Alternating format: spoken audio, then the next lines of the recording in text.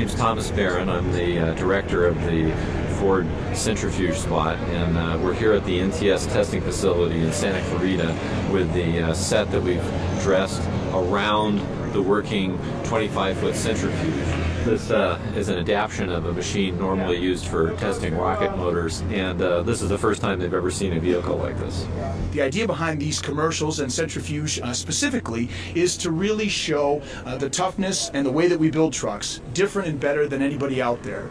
So I'm Mike, and I'm in the commercial, but I'm really incidental. I'll just be standing up there as the star flies round and round, creating a total speed of approximately 61 miles per hour. The point of all this, of course, is to test the strength of the tow hooks and to illustrate that not only are they tough, but everything attached is tough. I'm excited. It looks awesome.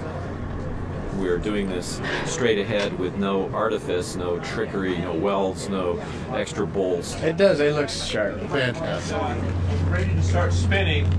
We'll get everybody out of the pit. We'll get an okay to start.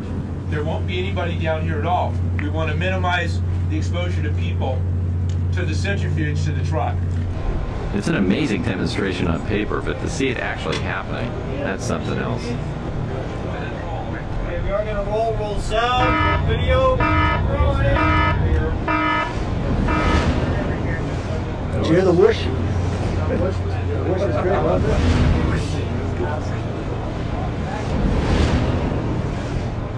I think that it really worked out beyond my expectations.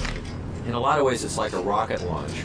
And the most exciting part of the rocket launch is the moment of ignition, but the suspense is built waiting for the countdown.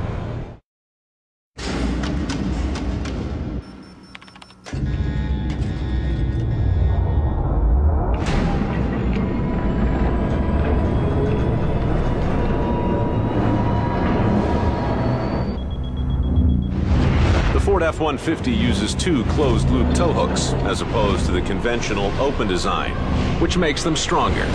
And if the tow hooks are this strong, imagine how strong the rest is.